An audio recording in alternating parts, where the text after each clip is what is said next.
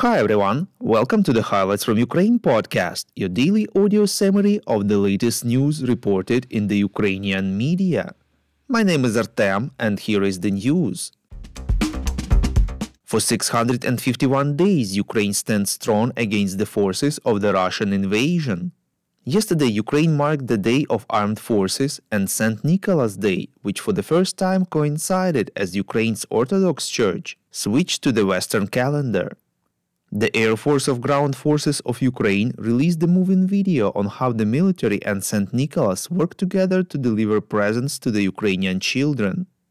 President of Ukraine Volodymyr Zelensky released a selfie video of him walking through the capital of Ukraine towards the Wall of Remembrance of the Fallen for Ukraine, saying hello to ordinary citizens.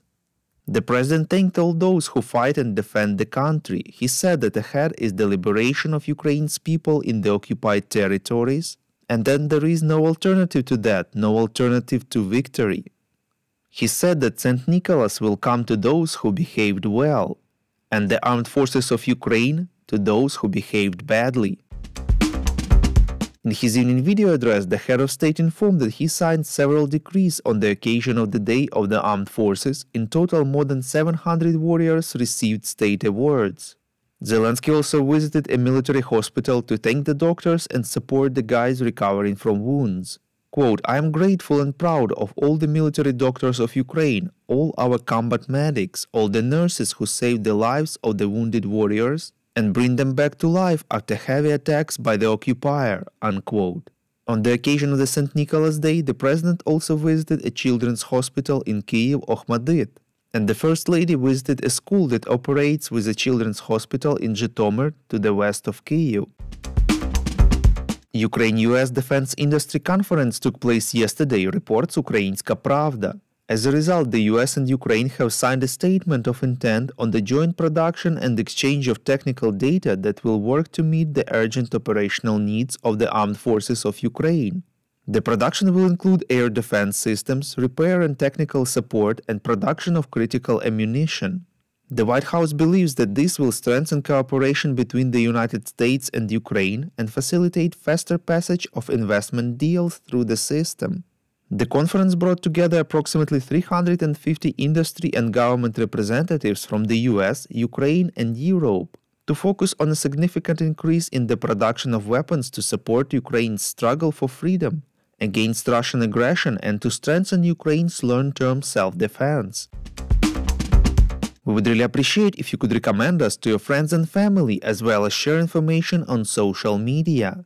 This really helps more people to find the highlights of Ukraine and truth about Russia's invasion. According to Reuters sources, only 480,000 of the million artillery shells that were promised to Ukraine by EU member states by the spring of 2024 were delivered to the country, reports NV. In March, the EU developed a plan to provide Ukraine with 1 million artillery shells, one of the key weapons in the full-scale Russian-Ukrainian war. The EU was able to provide roughly 300,000 artillery shells from its own reserves and only 60,000 from joint purchases. Different explanations for falling behind the plan are voiced in the European Union, reports European Pravda. Some argue that a large number of EU governments have not placed orders with armament companies to support their claims of long-term support for Ukraine. Some maintain that the industry requires time to increase output. The decision to restrict the joint procurement only to EU and Norwegian companies, which France insisted upon, is also being criticized. The body of a former Ukrainian MP who betrayed his country when the full-scale invasion started and left for Russia, Ilya Kyva, was found in Moscow Oblast, reports Radio Liberty. Russia's investigative committee reported that it has launched criminal proceedings with respect to Kyva's murder. According to the media sources, the Security Service of Ukraine is behind the liquidation of an ex-MP. The traitor was eliminated with small arms. Thank you for listening to the Highlights from Ukraine podcast. We are a commercial initiative of just two people and we need your help to grow. Share information about the podcast, rate us in the app, subscribe to our Patreon. With your support, we are getting better. We call on you to demand from governments of your countries to impose the toughest sanctions possible on Russia and its citizens to stop their invasion of Ukraine.